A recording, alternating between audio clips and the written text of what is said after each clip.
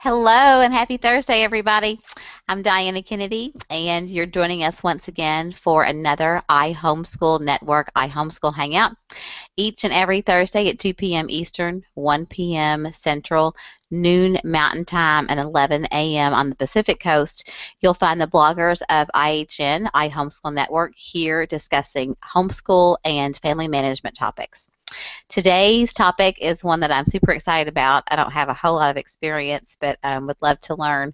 We're going to be discussing nature studies. I have a great setup of panelists here to talk to you guys and to field your questions from the event room. We're also excited that we have a friend, Barb McCoy from handbookofnaturestudy.com. She is going to give away a year subscription to her Ultimate Naturalist Library to one of our live listeners.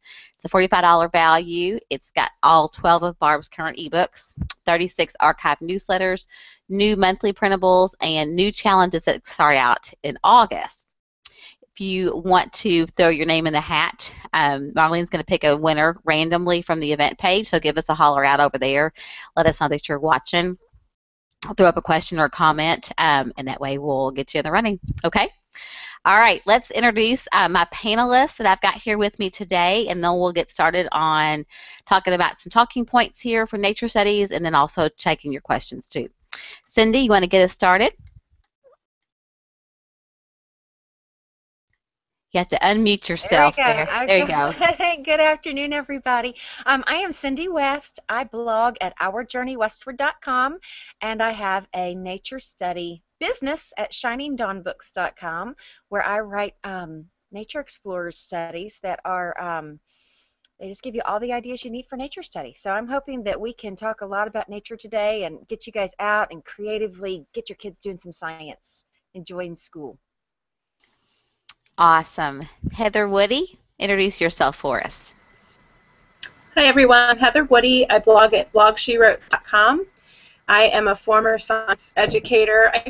I'm really always a science educator, but I blog there. My kids are high school down to elementary school, and we do a lot outdoors. Wonderful. Thanks for joining us again today, Heather. Jamie Worley's back with us again today to talk about some nature studies. Jamie, introduce yourself. Well, I'm Jamie Worley, and I blog at cjamieblog.com, mostly just about real life and homeschooling. We love nature studies. We do it informally. We've done it now for, I think this is our 8th year of homeschooling, and that was one of our very first things. So fun. So I'm excited to talk about this today. Awesome. Marlene Griffith is here with me today to help things run smoothly behind the scenes. Marlene? Hey guys, I'm happy to be back again today. I blog at adiligent.heart.com, and I will be pulling in your comments from the event room, and also I will be picking a random winner for our giveaway today. So make sure you guys are interacting over there, and I will pull someone's name out at some point. Awesome. Susan Evans is joining us today. Susan? I'm Susan Evans from susanevans.org. I love hands-on learning, and we have done nature journals for quite a few years, so I'm excited about talking about nature study. Awesome. This is a great topic for us after we have hopefully made it out of the never-ending winter. I want to remind everybody that's watching or listening, make sure that you pop over in the event room, because I know a lot of our panelists and also other bloggers from IHN have shared lots of resources over there as well that you might want to take a look at. But let's just start off by talking about, why is nature study important in your homeschool? You may want to tackle that one for me. I'll start. Go. Or Cindy can, either way. It doesn't matter. Can you hear me? Yes, ma'am. Okay, all right. For us, nature study is really super important because I have active children, and being outside in the sunshine and fresh air where they are able to move around is super important to them. I would say maybe that's the very first reason we started with nature study, that and the fact that we're Charlotte Mason homeschoolers, so we were kind of prompted to do that. But it has become just a fabulous time of family time and science time and Bible time. We see God's fingerprints all over everything in nature, and we are able to hit on every single science that there is in nature. So it's been an awesome way to dive deep into our science studies. And for the most part, that's what we do in elementary school for science. That's me. Excellent. Jamie, you want to expand on that? Well, sure. Like Cindy, well, we still love the Charlotte Mason way, and we incorporate a lot of that. But when we first started, we were very Charlotte Mason, and I just had one sweet little quiet girl at the time, and she loved that. I grew up just my dad was very nature focused, and so we grew up, or I grew up doing so many things like going on hikes and watching him work in the garden and sort of kind of helping.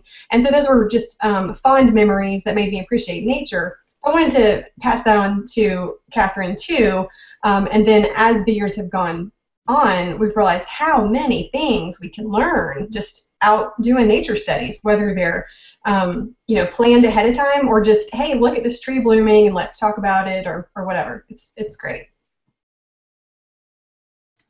And now, by the way, I have two more little people who, like Cindy, also are very active.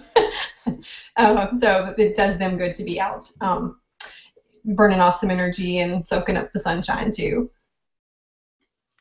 Absolutely. I know I think we've got a pretty wide age range of people, student-wise. I have preschoolers to early elementary, basically, or toddlers to like second grade. I think Cindy's are younger too. You've got a wider age span, I think, Jamie. Susan? Yeah, preschool to 13 at home. Okay. Susan's kids are older. Oh.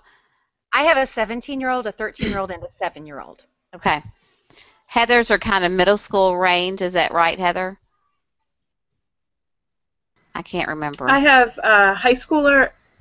I have a 10th grader, an 8th grader, a 6th grader, and a 3rd grader. And we started doing nature studies because I think nature studies points to our Creator. It's a great way to introduce our kids and keep them connected with the one who made the world. And that's how we got started. And then we keep going because it provides a lot of science. And my daughter, I put in the event room the snake project that she's been working on this year. That's been her biology course, and it started with an observation of a whole pile of snakes in our backyard. So that's been a good thing for her. Yeah, my kids are ages 8 to almost 14, but we've been doing nature studies since they were babies and toddlers. You can really do this with any age, and I've put in the event room 2 different things that you can do with really young toddlers. One of them is an egg carton. You can put different colors from nature, have the kids paint the different colors in each little container, and then have it dry overnight, and then you go out on a nature hike and try to match those nature finds into like the green, like that kind of thing. The kids just love doing that. And another thing we did was a nature bracelet where all it is packing tape. Okay, so you put packing tape sticky side up, and then the nature finds that they find outside, either in the backyard or on the nature hike, they put on top of it. And then you stick another one down on top, and then you make a little bracelet for them, and then they have nature with them. So those are 2 simple things you can do, but really have them just enjoy nature and see what kinds of things, watching the little insects crawling along and things like that, just enjoying it so that they have that interest for later in life. I'm glad that you mentioned that because one of the talking points I have written down here in front of me is at what age can you start nature studies? So Susan's made it really obvious for us that little kids absolutely love it. I know my twins are almost 6, and I have another daughter that's nearly 8. They've been getting out, and without even my help, doing a lot of exploration, a lot on their own. bringing home tadpoles and salamanders and various things that they find in the creek, which luckily, since their mother is a country girl, does not gross me out. So I'm like, okay, fine, let's just bring it in. And we learned very quickly how to kill the tadpoles immediately. That was Mom's contribution to science study. Not tap water, ladies. So got to set that out for a little bit.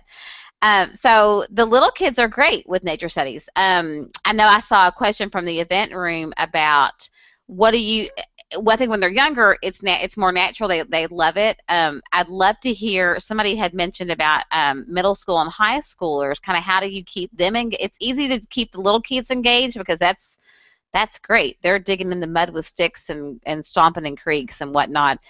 But your middle school and high schoolers might be a little over that by that point. So let's hear from you guys about like how would you keep your older kids engaged? Well, one of the things that I've seen so much is because I started with my now 13-year-old when she was little. It's just become kind of a part of her life. And now that we have the two little ones, the 5- and 6-year-old, she'll come in and be like, hey, Mom, can I do a nature study with them? And she'll be finding stuff. And so she's become the teacher in so many things, which is just, I think it gives her like a little extra incentive or a little passion, to have these little people that she gets to show all this cool stuff to. And a lot of it is things that we did, 5, 6, 7 years ago, and then she's getting to do them all over again, but through the eyes of little people. So that's been fun. One thing I might add, mine have been very much involved since they were little as well. But if you don't have some who've been involved and you want to get them involved or you want to keep your older kids, when we go on nature walks, we typically go with a purpose in mind. So it's kind of like a lesson. I wouldn't say that every single time we do. Sometimes it's just for walks. Sometimes it's just for stomping in the creek or finding what we can. But a lot of times we go out with a purpose in mind. Today we're going to look for such and such, and we're going to take this field guide and we're going to learn about it. When we come home, we're going to research about it. So you can really turn it into lessons and let your big kids know, hey, we're not just out here playing. This is fun and this is awesome, and you're glad you don't have to sit at the desk right now, but it is part of your school. And I have found that when we just walk and maybe they have all these other things that they could be home doing, that they are not quite as engaged, but when they realize that it's part of their lesson, they get into the flow of, I'm outside learning and this is wonderful, and thank you, Mom, for not making me sit down and do this today, and I can't wait to go and find out what these things are that we just found. And you give them big kid stuff to do, like photographing or some science research that they've been doing maybe in their science textbooks. Let's take this out into nature and see how it really fits in. So those are just a few ideas for older kids from me. Love that idea too. Heather, do you have anything to add in here? Well, I was just going to say, with older kids, I agree with Cindy. You have to make it part of their day, that this is a requirement. I often don't give my kids a choice about that because then they might opt for something different. So we go out with definitely a purpose in mind. We're going to see if we can find this or that so that we can observe it back at home or things like that. I also make it part of their coursework. So I have 2 kids that are studying biology this year, one more traditionally, and like I said, my 8th grader is doing her biology through the filter of a snake project.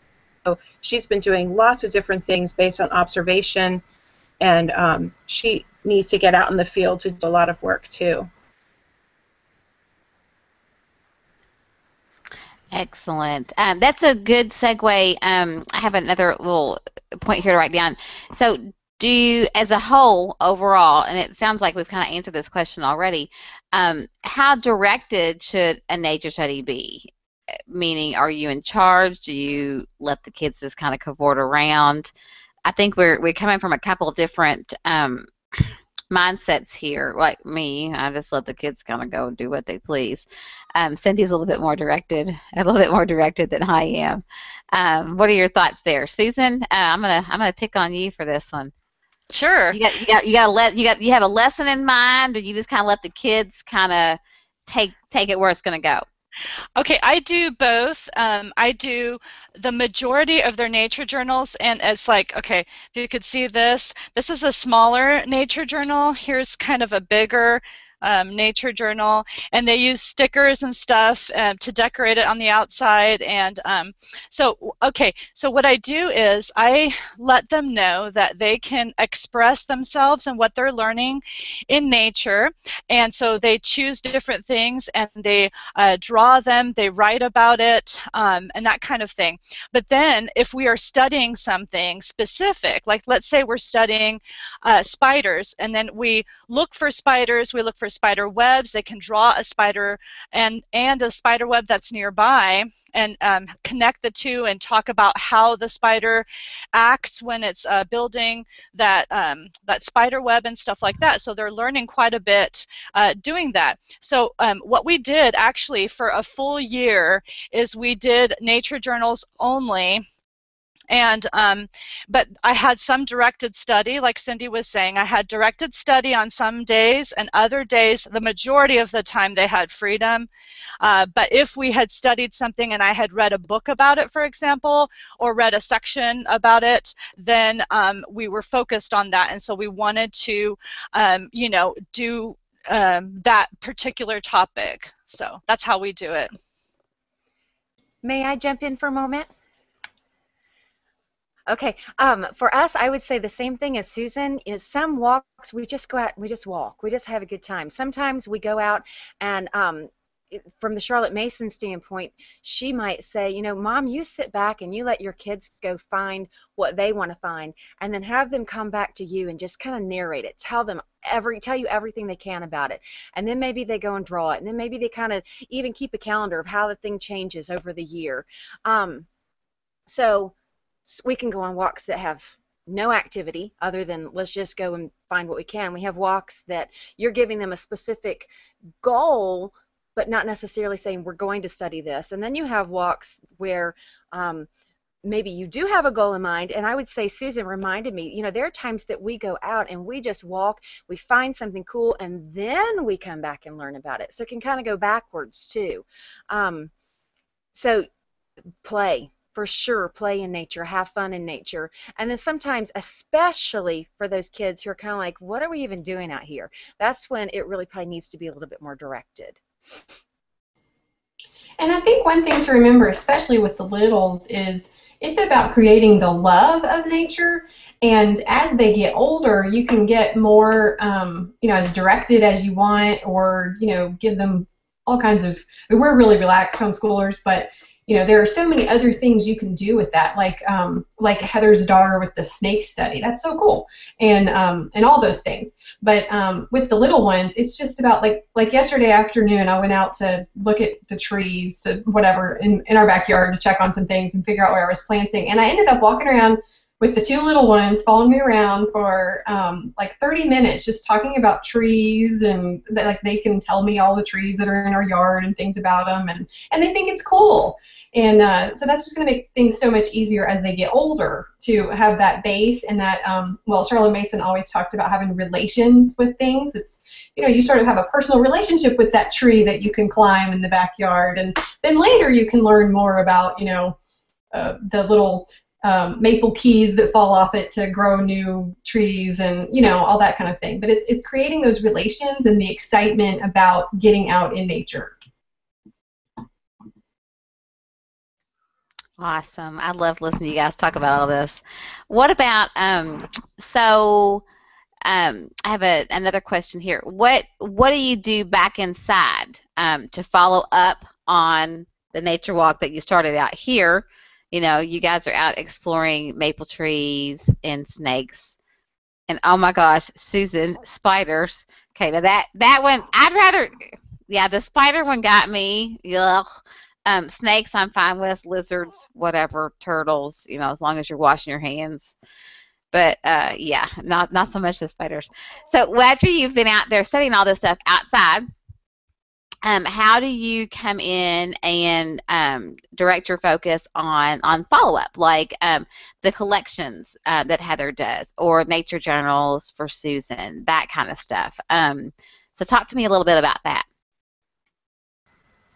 Well, I think it depends on what's going on and what your kids are into. So when my kids were younger, the three oldest would often come in and we'd do a nature journal entry together or we oftentimes will see something in the that we aren't sure about, and we'll come and try to find out what it is when we get back. If we didn't have the right field guide with us, because we almost never leave home without a field guide, and I keep some in the car just in case we stop somewhere. But if it's something that we want to learn more about, they can do that. Now that my kids are older, I don't do as much prescribed work with them because they all have something different that they focus on.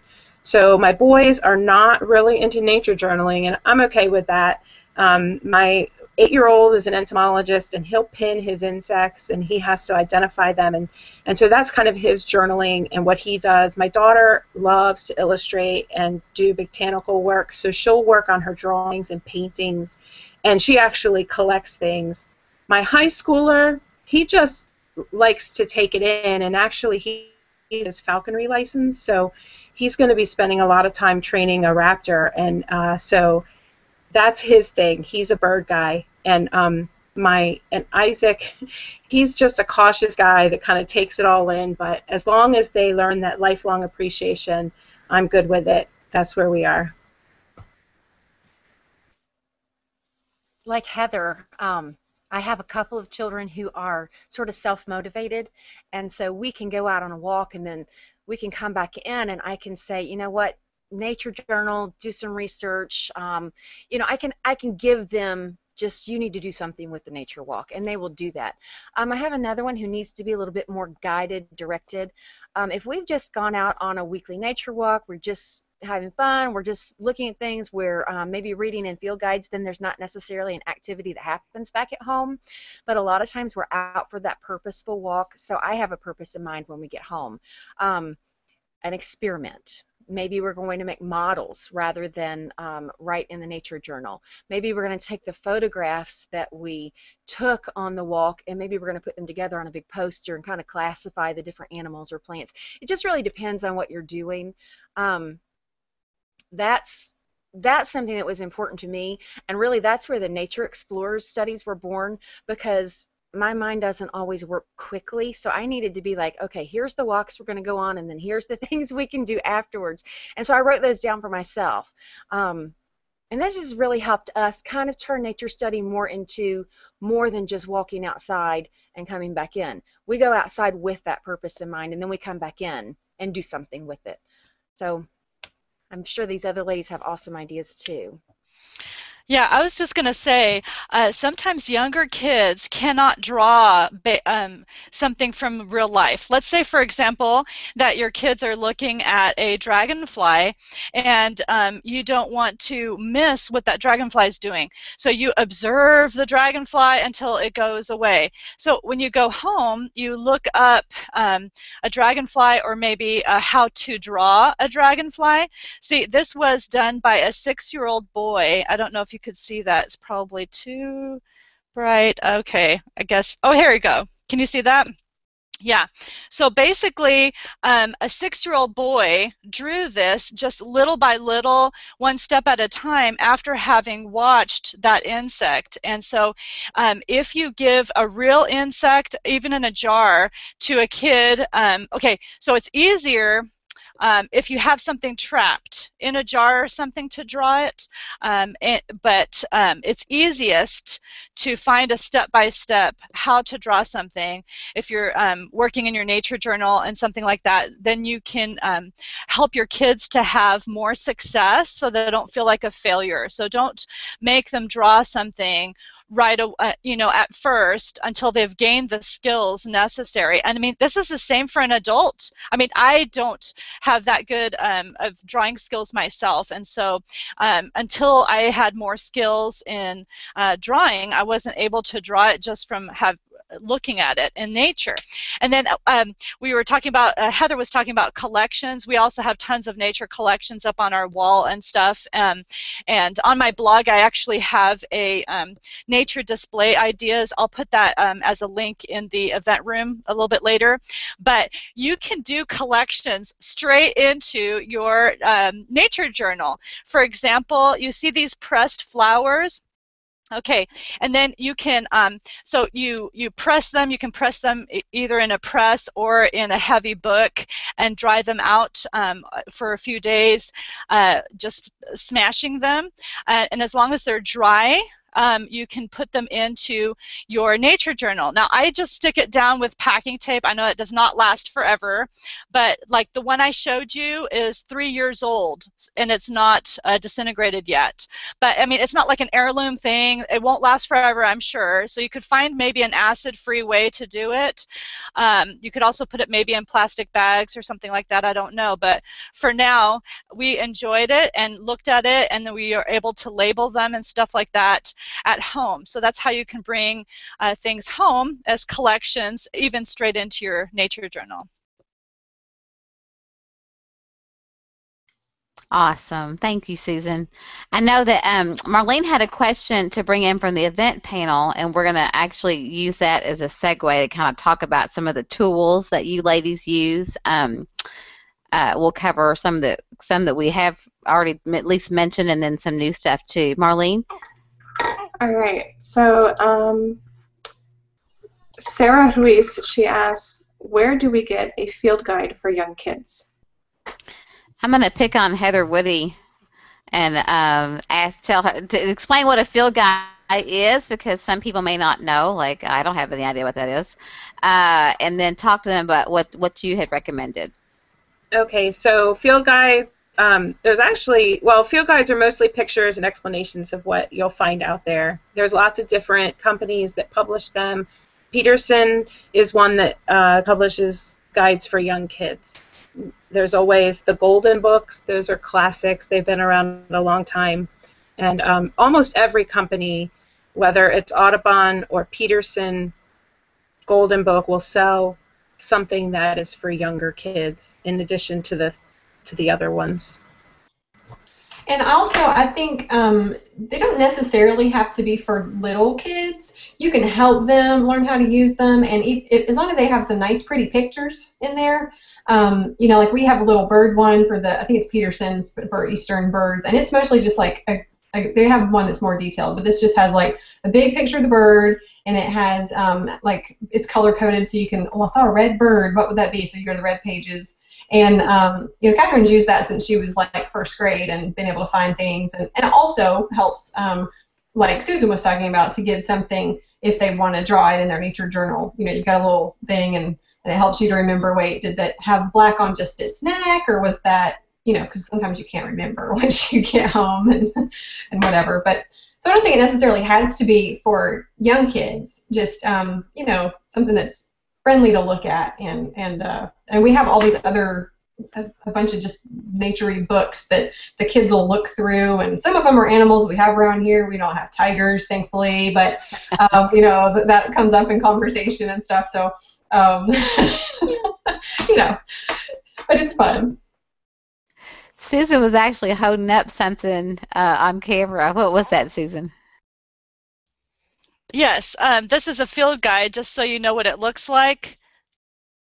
So you can just see what the different shapes of the leaves are, and then you can identify the tree based on the leaves, that kind of thing. That's what it looks like. So it looks kind of like this. This is the Audubon one. It does not matter what brand you get. You can often get these at yard sales for like 50 cents. So. Little people, one trick I use for them with the big people field guides is we get little tiny stickers, you know, the little smiley face stickers that you can buy. And as we come across things that we see, we just stick a sticker on that picture. And so they can go through the big people field guide and they can say, well, we found this before. And we literally filled up almost an entire wildflower book over the years doing it this way. From the time my oldest was little, we just keep filling in every time we find a new flower. And, you know, if you have different children that are using the same field guide, they could maybe use yellow stickers for one child, blue stickers for another. And so that's been really, really fun for our little people. And I've loved seeing, I've loved remembering myself. What have we really found in the past? There's also, I found it did cost something. Most of the time I like free apps, but this was a, I think it's Audubon, and it's for like iPhone, and you can find your bird and make a list of all the ones that you've seen, and that's pretty fun, especially if you are one of those people that always has your iPhone with you, because it can help you identify it, and it'll even like play the little bird call for you. So if you're hearing one, you might be able to figure it out.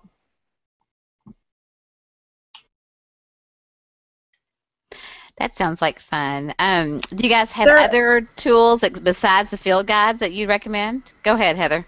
Well, I was just going to other kinds. It's not a field guide, but it's called a dichotomous key, which you have to really pay attention to characteristics of the organism that you're looking at so that you can eliminate characteristics and find what it is that you're looking for. Those are fun for older kids because it eliminates pretty quickly and will send you to the right thing. The ones that we use are called like Tree Finder. There's a Fern Finder, and you can find those on Amazon.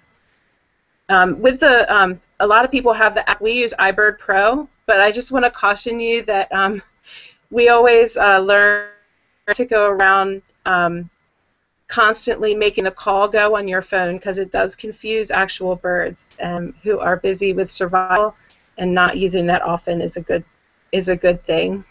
We often take pictures too, so we can look at it later on. I'm glad that you mentioned. Well, I'm so sorry. I'm glad that you mentioned that, because I was going to ask Jamie about if they use their camera a lot. Go ahead, Cindy. I was just going to say some other supplies that we have found really super helpful. A camera, just any kind of camera, because my kids love to document what they find. And like Susan was talking about, they can take pictures. If they've left the item out in the field, they can take those pictures and use them to help them draw as well. We also constantly are packing magnifying glass or tweezers. We're packing rulers and yardsticks, not yardsticks, little tape measures, because we love to measure things. We will find things inevitably that we're like, oh my goodness, what's the circumference of this giant tree? Or we've come across thorns that are, yay big, and we want to just document how big are these things that we're drawing in our nature journal or photographing. And then finally, a nature journal with some kind of writing utensils, whether it's a pencil and an eraser or some colored pencils. And we like to kind of shake it up a little bit. And sometimes we'll bring watercolors, especially if we're going down to a pond. And we'll just dip our paintbrushes in the pond or in the little creek and paint there. So I like to spice it up. We don't bring all of that stuff all the time, because that would be a horrendous pack to carry. But something different each time to kind of inspire my kids. I'm going to pack all my kids in the car and just drive up the road to Cindy's house so we can just go out on the farm and in the woods to go check out some of the stuff. But those are some great ideas. I love it. Marlene, go ahead. I'm sorry. I was just you go ahead. I think you get bonus points for doing watercolor with actual like pond water or creek water there, Cindy. That's like extra cool. I know that my kids would love that idea. Marlene's got somebody else. Oh, there's a question about not homeschooling, nature studies at different times of the year. What about that, Marlene? Okay, so Karen, she asked, I don't know if she meant colder, but she says, what do you do during the closer months of the year? I need motivation then. I always want to stay inside by the fire. So yeah, she meant colder months of the year. I would like to say something about if you have snow where you live, prints of animals in the snow are fabulous, because the white against the black, you know how the paws sometimes go all the way down to the ground. So it is sharp looking and you can see the tracks. One time we had a deer that came into our backyard, and we are in a city, we are not in the country, and so it was shocking that it was eating our food, our vines on our tree. and it had come over our chain link fence and everything, and it was just crazy. And so we ran out and snapped pictures of the tracks of that deer. And then, come to find out, we looked at the front of our house in the snow, and sure enough, there were raccoon prints, and those are, they have super long fingers, and so you know if it is raccoon or not based on those long finger, those paw prints. And so we started studying paw prints and that kind of thing. So you can look at how animals are acting in the different seasons. But yeah, definitely in the winter, it's a wonderful time to go on a nature hike. We have gone on a nature hike when it's snowing, and yes, okay, so it was snowing outside, and it was just looked beautiful because the sun was shining. If you can get the sun shining, well, not you get, but if you can find a day when the sun is shining and it's snowing, oh my goodness, I just looked out the window and I'm like, oh, let's go on a nature hike. And the kids squealed with joy. I mean, no matter what age they were. And you can get like an umbrella to keep from getting completely drenched. But we saw so much. The kids were exploring everything, and it was just to get fresh air and sunshine. And we snapped pictures. We actually made a scavenger hunt, and I guess, okay, I can put that in there too. We have a scavenger hunt that I put on my blog as a free downloadable. And scavenger hunts can be really fun for your kids to get that fresh air and look at nature and see if you can find the different things and snap pictures of them. And I have one also for the spring. Anyway, but you can look at nature, enjoy nature, and yes, there's no reason not to go out and enjoy nature even in the winter. She's already mentioned animals and how they cope with the cold and animal signs. Rocks are also fabulous to study in winter because you can see everything's kind of died back in the ground, so you can really find awesome examples of rocks.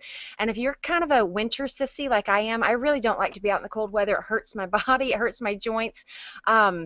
You can study birds from your window. That's an awesome nature subject during the winter. Set up a couple of bird feeders. You wouldn't even really have to do that. We don't set up a lot of bird feeders, but you can observe a lot of birds and the things that they're doing and really learn about those that are indigenous to your area at that time. Awesome. What I'm hearing from all the girls basically is that things are changing so much. Heather mentioned tree skeletons. Everything basically around you in nature is going to look a little different depending on what season that you're in. Heather, you want to mention, I don't even know, well, I know what a tree skeleton is, sort of, but, I mean, what do you think? It's just the shape of the tree without the sun. You can study, and you can identify trees that way.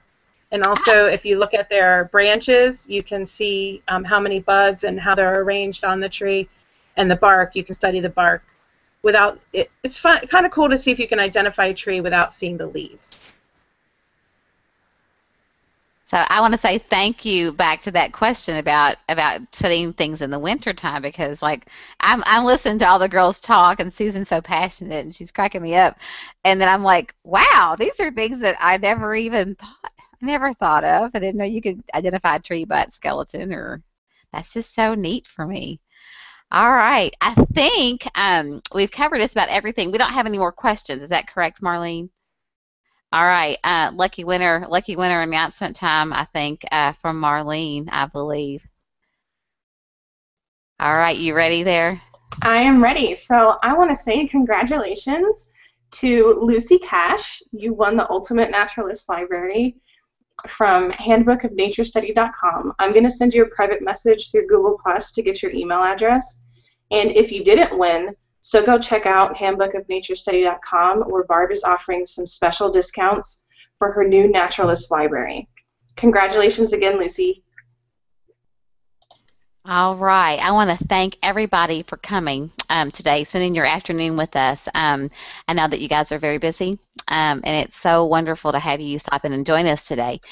Want to remind everybody to go circle all of our panelists on Google Plus, and I'm going to actually go through everybody once again here in just a second, because they're going to be sharing resources on their Google Event Plus or on their Google Plus pages. Go check out their blogs, because I know these ladies have just marvelous resources for nature studies, free printables, free downloads, ebooks you can pick up, all kinds of stuff. And just get out there and get started. It's kind of a rainy day here in Kentucky, so I don't foresee any nature studies going on anytime today. I'm a little bit of a mud. Cindy's a winter sissy, and I'm a mud sissy. So yeah, we're gonna avoid that for today. But maybe when it dries out a little bit more, we'll go out there. All right, I want to thank everybody once again. I have Cindy West, and you can find Cindy at Shining Dawn Books and also Our Journey Westward. Heather Woody is at Blog She Wrote. Jamie Worley is at cjamieblog.com. My lovely production manager, Marlene Griffith, is at adiligent.heart.com. Susan Evans is easy to find at susanevans.org. And I'm Diana Kennedy. When I'm not representing the iHomeschool Network, you can find me at thekennedyadventures.com.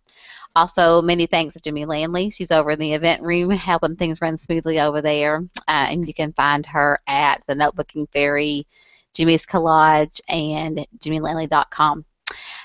Stay tuned for us. We have some great stuff coming up in the next few weeks. I believe next week is homeschooling and the working mom.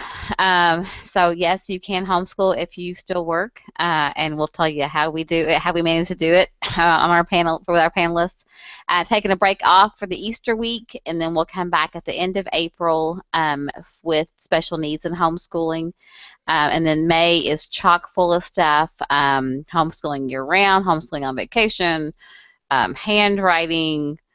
There's two more that I can't think of. A college credit, college credit while you're still in high school, and then also some online classes. So we've got some great stuff coming up to wrap up our year. All right, so once again, each and every Thursday at 2 p.m. Eastern, 1 p.m. Central, noon Mountain Time, and 11 a.m. for the Pacific Coast. You can also find us over on YouTube. And if those times don't work for you, or if you want to take us on the go, you can head over to iTunes or Stitcher for Android users and visit us there and take us on the road in a podcast. And if you've done that already, please be sure to give us some thumbs up over there. Okay? Thanks so much for a great afternoon. Thanks my panel guests, my team members. Love you guys. And then we'll see you back next week. Thanks so much. Bye-bye.